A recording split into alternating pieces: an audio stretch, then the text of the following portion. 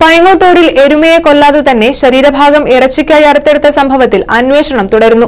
ക്രൂരതയ്ക്ക് പിന്നിൽ ആരെന്ന കാര്യത്തിൽ പോലീസിന് സൂചനകളൊന്നും ലഭിച്ചിട്ടില്ല.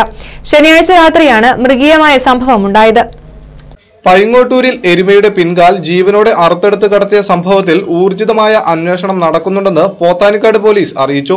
മൃഗങ്ങളോടുള്ള ക്രൂരത, മോഷണം തുടങ്ങി വിവിധ വകുപ്പുകൾ ചുമത്തിയാണ് കേസെടുത്തിരിക്കുന്നത്. പ്രതികളെക്കുറിച്ച് വ്യക്തമായ സൂചനകളൊന്നും പോലീസിന് ലഭിച്ചിട്ടില്ല.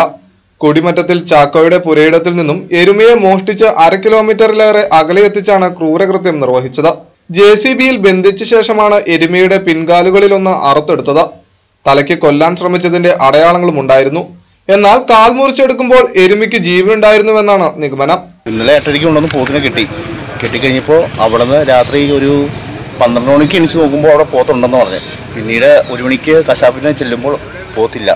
പ്രിയമായിട്ട് ഒരു കുറവ് പകുതി ജീവനുള്ളപ്പോൾ മുറിച്ച് അറുത്ത് മാറ്റിക്കൊണ്ടുപോയി.